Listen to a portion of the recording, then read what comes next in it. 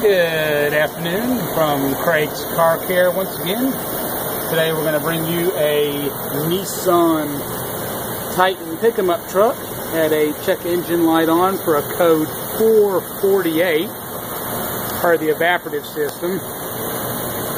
We'll hit some of the details here in just a second. I want to get to the nitty-gritty of what we found. It was I believe a low or no flow, and the valve for the venting, which is this dude here, has all this dirt dumping out of it there, which is not supposed to be there, and it does not appear to be from the carbon charcoal canister. It looks like it's simply just dirt from the road.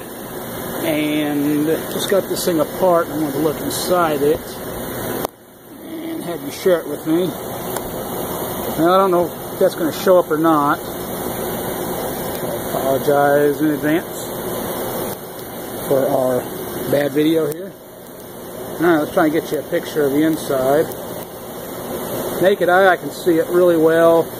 Got the screen in there is almost completely stopped up.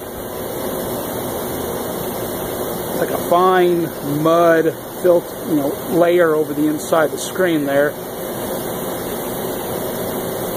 And that's causing our problem there. And if you look at where the vent tube goes, it goes to that valve, up to this vent, into this little frame pass-through here.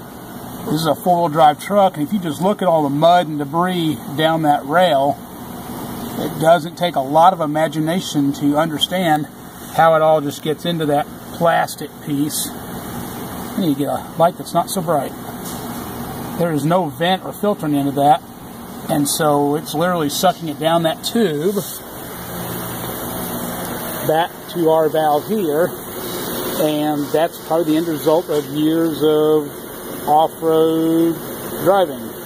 It's all that dirt. Now on the computer here, found an update kit that's going to move that hose further up, looks like by the filler neck, to a technical service bulletin. And by doing that, I think we'll be able to resolve this once and for all. Now, something you can't see on the video is just how doggone heavy this thing is. I mean, this thing is, man, it's got to be 20-25 pounds easily. And we put several of those on in the past, and they're never anywhere near that heavy when they are new. So we're going to probably get a canister, which will come with the other valving, another valve there, the update kit, and get this Nissan Titan back on the road. Code 448. Craig's Car Care. Thanks for watching.